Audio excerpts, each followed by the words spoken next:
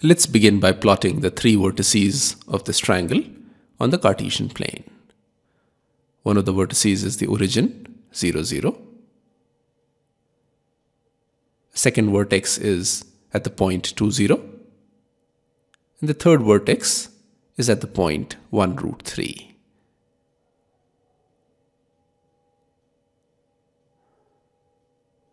Now let's denote the three vertices of this triangle by A, B, and C respectively. Let's denote by theta the angle made by the line AB with the positive direction of the x-axis, and let's denote by phi the angle made by the line AC with the positive direction of the x-axis. So the gradient of line AB is equal to root 3 minus 0 divided by 1 minus 0, which is equal to root 3. Now this is equal to tan theta, and therefore theta is equal to pi upon 3. Similarly, the gradient of line AC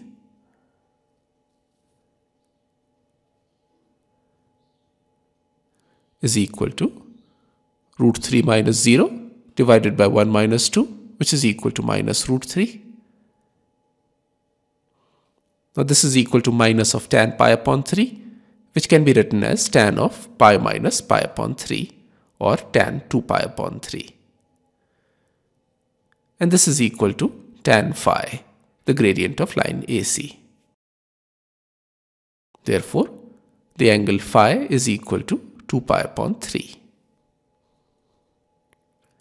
Therefore, going back to triangle ABC, the angle B is equal to pi upon 3.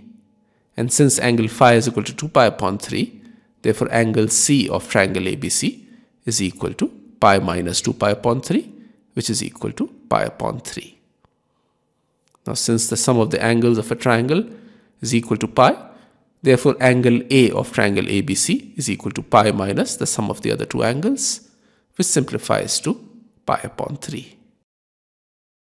Therefore, to summarize, angle A is equal to angle B is equal to angle C, all of them being equal to pi upon 3, and therefore this triangle ABC is equilateral. Now we know that in an equilateral triangle, the incenter and the centroid coincide. Therefore, the coordinates of the incenter or the centroid are the sum of the abscissa divided by 3, which is 1 plus 0 plus 2 divided by 3, and the sum of the ordinate divided by 3, which is root 3 plus 0 plus 0 divided by 3. This simplifies to 1